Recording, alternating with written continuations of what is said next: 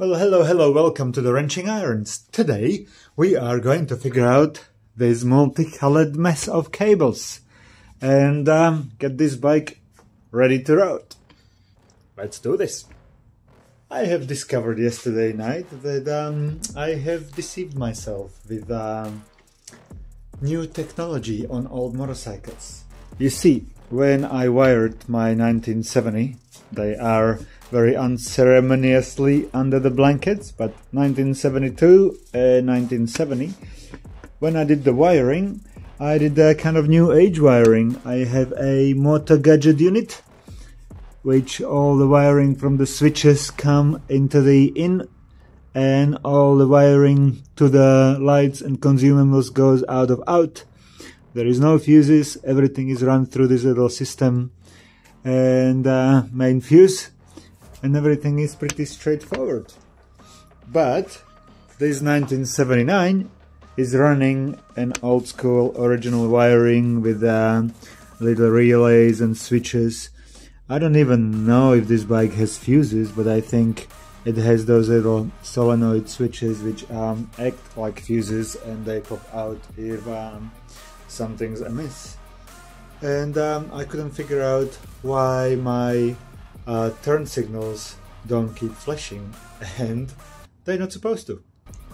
As I found out, you press a button, it flashes, you don't press the button, it stops flashing. So it's pure and simple. So they work as supposed to. So they are flashing, you just have to have your little digit on the button. And so that's it. I'm going to put the light back in, tidy up the wiring, put the seat back in, battery is charged, and take the bike on the road and visit the friend. Yay! Let's see this.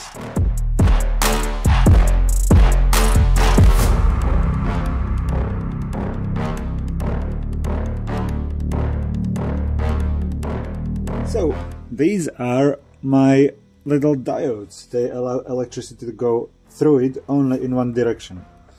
So if I install this into my cable, which go from the right indicator into my idiot light, it won't allow the electricity to go further into my left indicator. So that way I can stop my both indicators flashing at the same time. We'll just solder this little thing in a cable here in the middle, and figure out which direction to install it onto the motorbike, and we should have a nice and easy solution to our idiot lights. The reason I am putting the idiot lights in there is that because the motorcycle has indicators, I have to have a visual signal to the rider that the indicator is on. Doesn't matter that you as a rider have to keep the button compressed, and as soon as you turn the button off, the light comes out. It doesn't really matter. I had the same issue with my 1970 Sporty, that when I took it to register, the guy told me that my indicators have to have idiot light, and I'm saying to him, I have Abe hangers handlebars with the indicators inside the handlebars, so they pretty much flash right into my face, so there is no way I can have mistaken that the indicators are not on. But no, they had to be on. So I went home, soldered a bunch of cables together with the diodes, and I soldered up these little concoctions of wires, and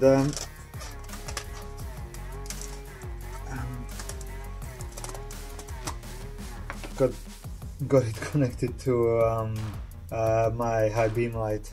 So my little idiot light was flashing, so that was fine. And went there next morning, he saw the idiot light. Hey, great, it flashes with the indicators, move on. Happy days.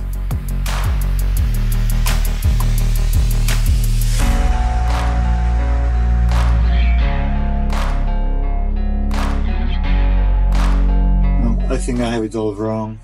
I can't do 0-1. I have to start again. So if this is my indicator, this is my indicator, I have to do a two-way little Y wire with 2 diodes going into this line. Okay, start again. Okay, I have a little Y front soldered out. It goes from one indicator through a diode into my dash light, and the other one goes through a second cable into the dash light, and there is diodes in line which will stop power going back into the other indicators so they both don't flash. But one side now works, the other side doesn't, and I feel that it's either I cooked the diode or it's faulty. So I'm gonna solder a new piece of wire, new diode in here, and give it another try. Let's see.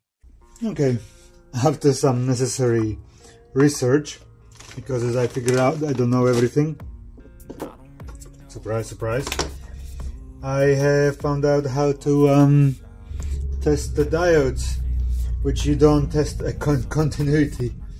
There is actually a setting in a multimeter which has a little diode symbol in there. Duh.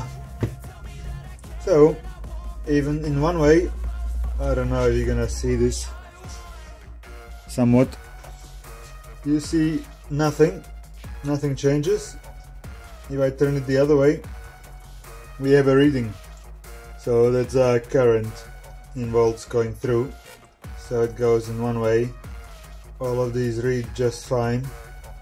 So these diodes are all good. But if I test my other one, nothing. Not one way, then no the other way. So what happened? I just soldered this, and since then there is no reading. Does the heat kill the diode? I don't know. I soldered them before and it was fine. We have weird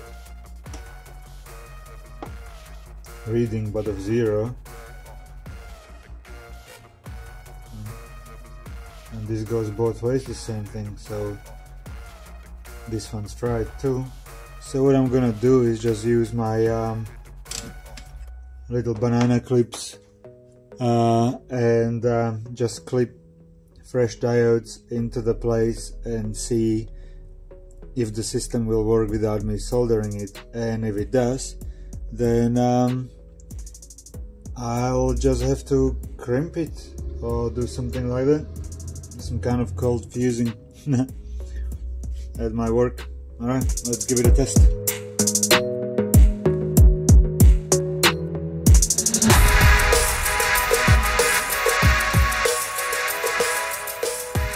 Yep, I got a dish light here, and I have a dish light here, and nothing else blinks.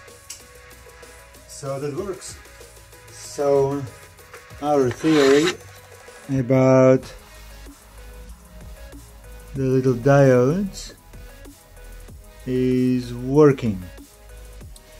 So something in my little harnesses that I tried to solder out must have gone wrong, and when I apply heat, then I must fry the diode, or something happens to the diode that it doesn't work. So I'll have to figure out how to crimp those connections, and so they are cold fused rather than heat fused. So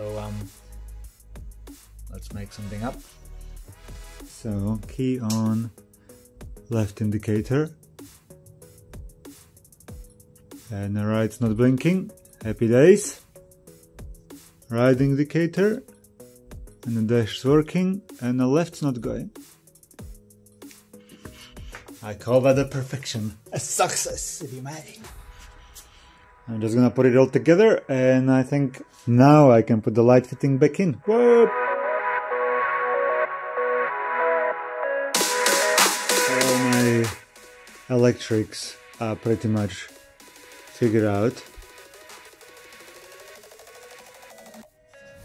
We have indicators running, lights are running, dash lights are running, brake switches are working, and it's a new switch there.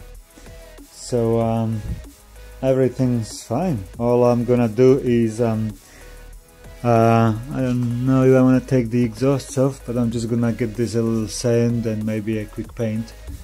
From what I can see, it doesn't look like the exhausts have been sealed, so I might take them off and give them a proper sand and give them a quick coat of black paint. So I know they are chrome, but I'm gonna change them later on anyway, so that's okay for now. Let's go for a ride.